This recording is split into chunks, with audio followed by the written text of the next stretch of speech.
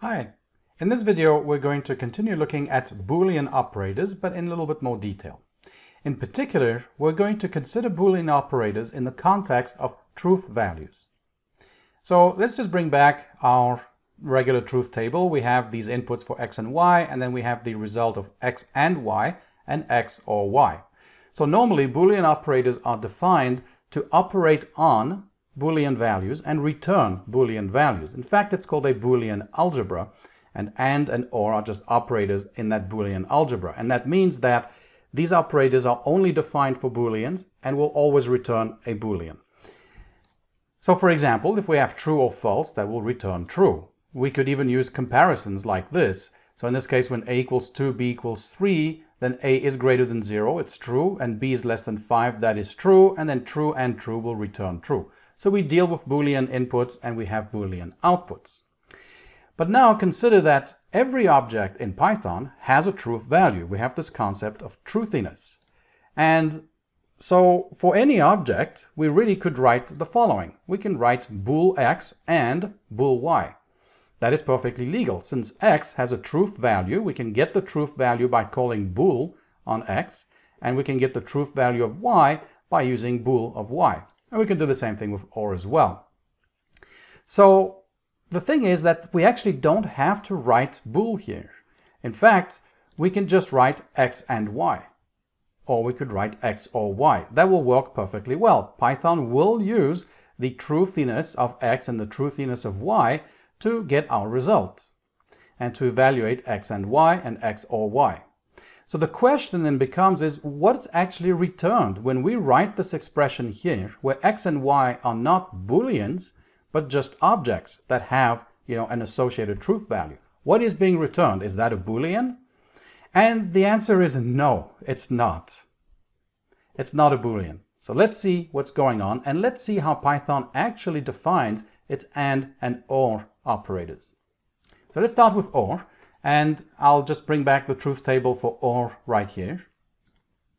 So x or y is defined this way. If x is truthy, it will return x, otherwise it returns y.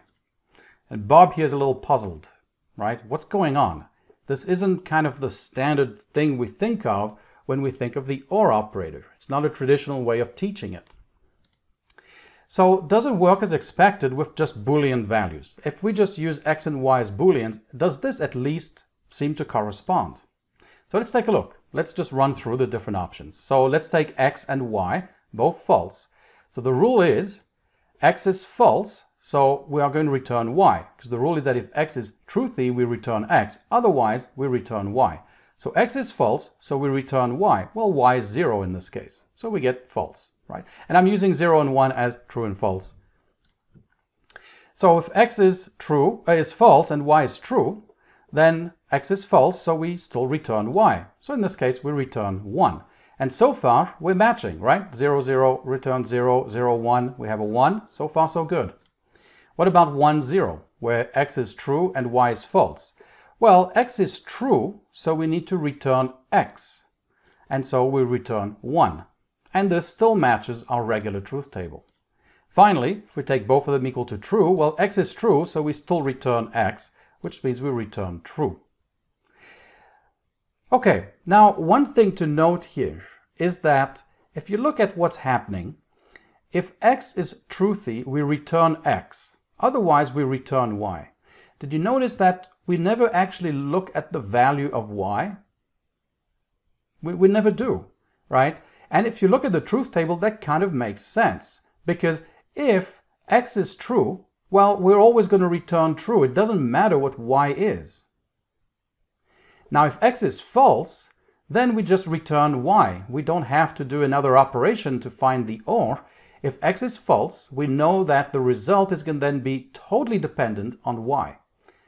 So a better way to define this in terms of what's actually happening is that if x is truthy, we return x. Otherwise, we evaluate y and return it.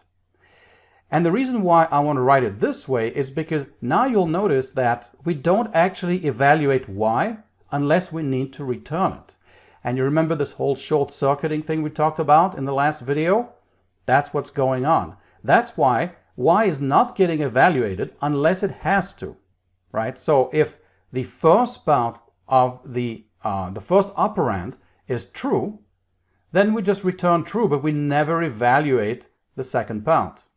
If the first operand is false, then we have to evaluate and return y, because y doesn't have to be a pure number or a pure Boolean. It could just be an expression, could be a function call, or something that is, that returns either a Boolean or an object that has an associated truth value.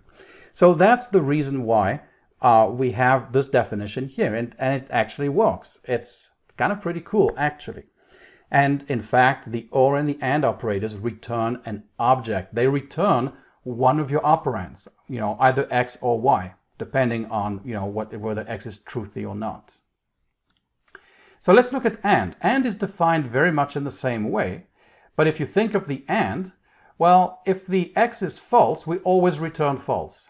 If x is true, then we have to return y. You'll notice that these two, the 0, 1, 0, 1 match here, and the 0, 0, 0, 0 match here.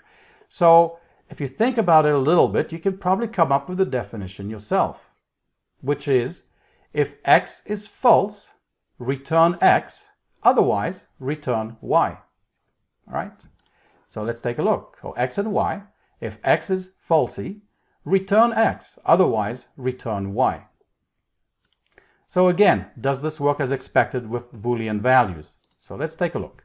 Let's just run through it very quickly. If we have false, well, x is false, right? So we return x, so our result is false. That matches. Next one, if x is false and y is true, well, it still doesn't matter. We should still return x, right, according to this rule, and we return 0, which matches what we have in the truth table. If x is true and y is false, well, x is true, so now we have to return y. So in this case, we'll return 0, which again matches our truth table. And similarly, if both are true, then because x is true, we have to return y, and therefore we return true, which is exactly what we have in the truth table. So this checks out as well. Now, for the same reason that we discussed with the or, y doesn't actually get evaluated unless it gets returned. So again, we have this short circuiting, because if x is false, then we are just going to get false back, and this y will never get evaluated. So our definition really is, if x is falsy, return x, otherwise evaluate y and return it. And again, we have the short circuiting, and this will then return the objects, the operands that we pass in. The operands could be Booleans, in which case we get the usual normal results, or we could pass in any objects. So let's look at the consequence of this with the or operator first, or at least a consequence of it. So again, just bring back our definition. If x is truthy, we return x, otherwise we evaluate and return y. So again, this does both the definition and also handles the short circuiting. So let's take a look at this example here. Let's say that x is none and y is this string NA.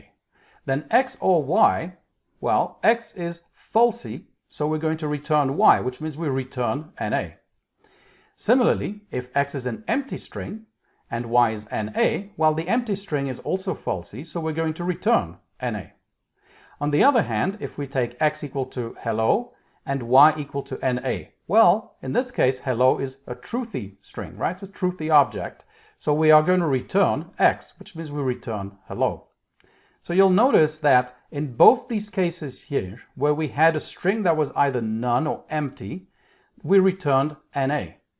And when I say a string, we had a variable that was none or an empty string. We returned NA. And in the case where our variable was a string with characters, we returned the string itself.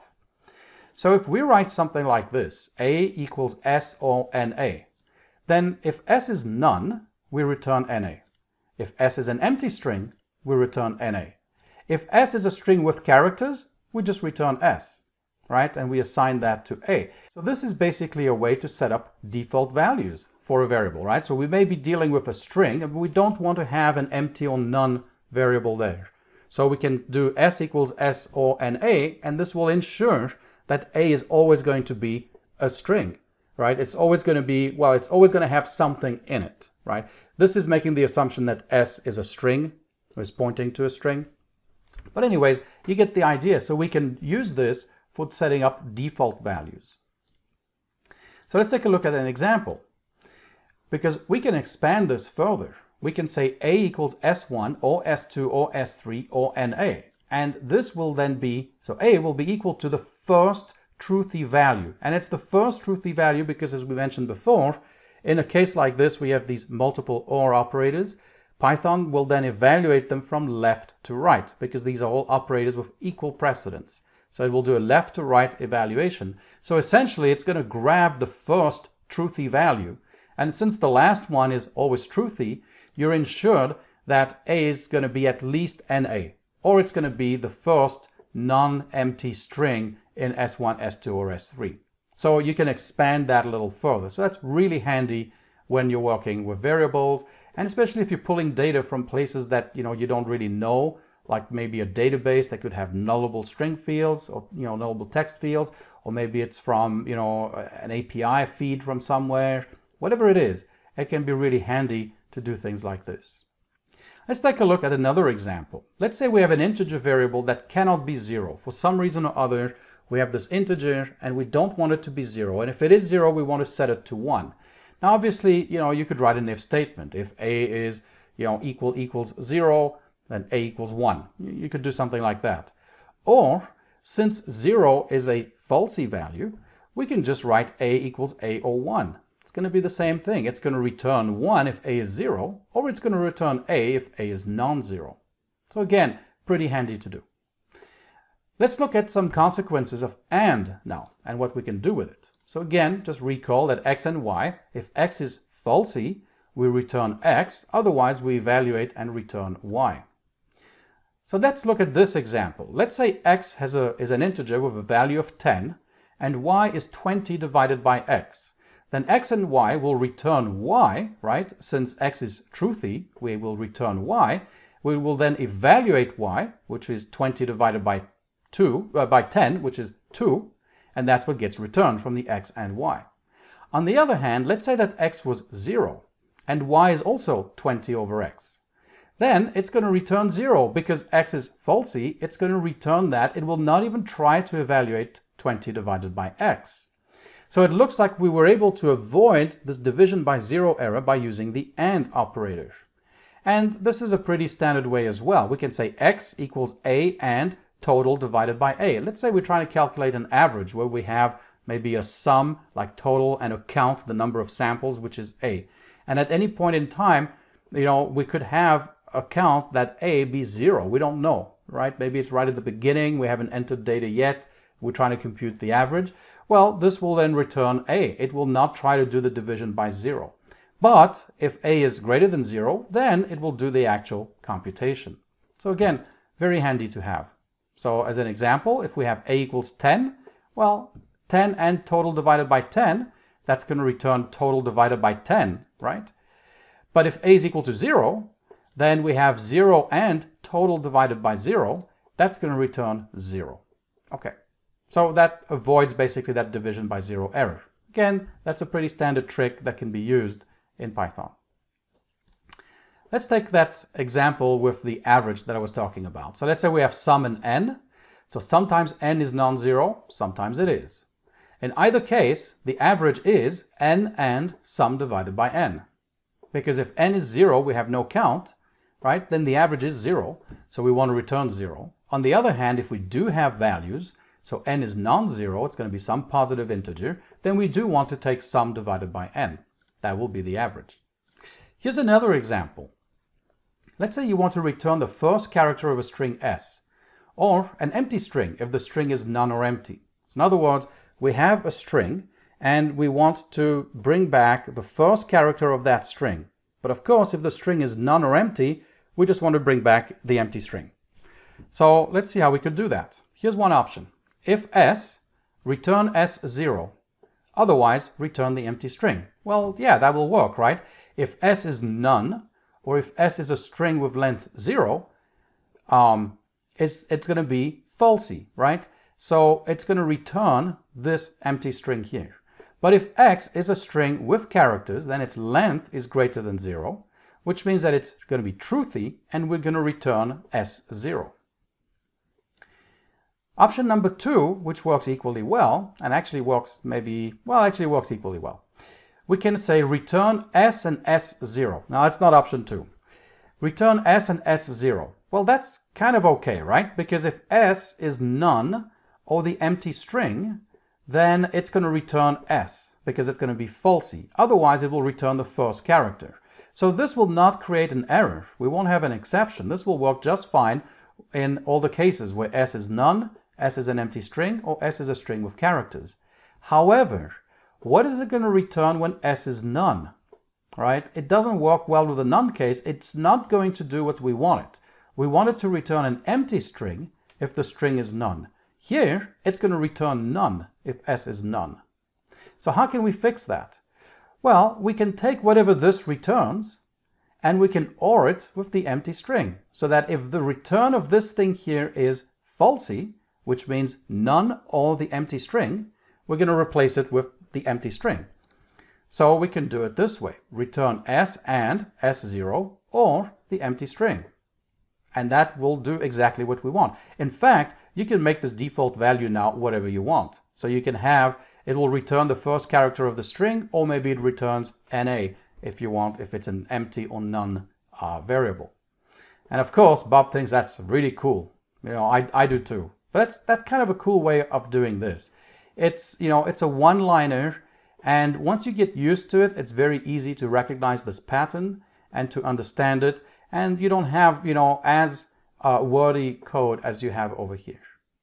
So lastly, let's look at the Boolean not operator. Now the not is really a built-in operator that returns a Boolean value. So it doesn't work quite the same way as and or, where and or were returning objects, right? It doesn't do that. It actually returns a, you know, honest Boolean value.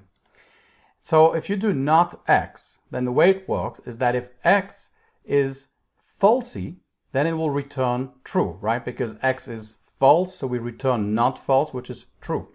And it will return false, the Boolean false, if x is truthy. So it can still take any object here, but the not will actually return the not of the truth value of the object. So if we take an empty string, for example, which is falsy, then not an empty string, it's an empty list, it's still an empty sequence, then not this empty sequence will return true. On the other hand, if the sequence contains objects, it is truthy, and therefore not of that will actually evaluate to false. Similarly, if none is falsy, then not none will be true. So let's go ahead and actually switch to some code, and we'll take a look at all of that in action in the next video. So thanks for watching. I'll see you in a bit.